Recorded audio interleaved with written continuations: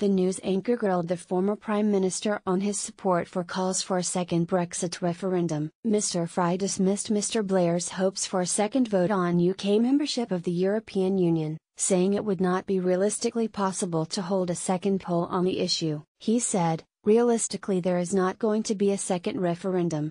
Do you think there's a problem with someone like you, Tony Blair, former Prime Minister, not beloved in the Labour Party at the moment, making this point?" Channel 4 News Brexit News. Matt Frei ripped into Tony Blair for his support for a second Brexit vote. "Many people see you as the embodiment of the metropolitan elite against which they voted. You are part of the problem here in making the argument for a second Brexit vote."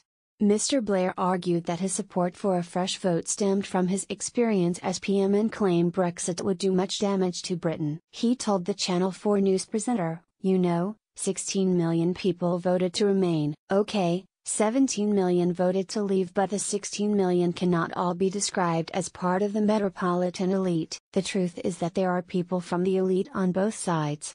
This is an issue that is so important that precisely because I've been Prime Minister for 10 years I can see how much damage this is going to do. You are part of the problem here in making this argument. Matt Frei, the former PM, also said he does not think the Labour Party will support the final Brexit agreement the Tory will agree on with Brussels. He continued, "I would be astonished if the Labour Party voted for a Tory Brexit.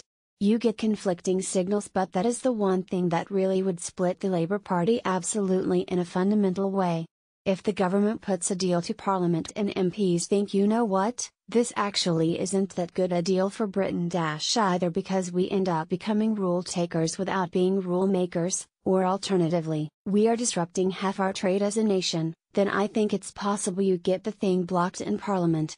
If it gets blocked in Parliament, the simplest answer to that is to say that the people made the original decision. Now we have the actual alternative. The people should carry on having the right to have a decision and the people should have a vote on it."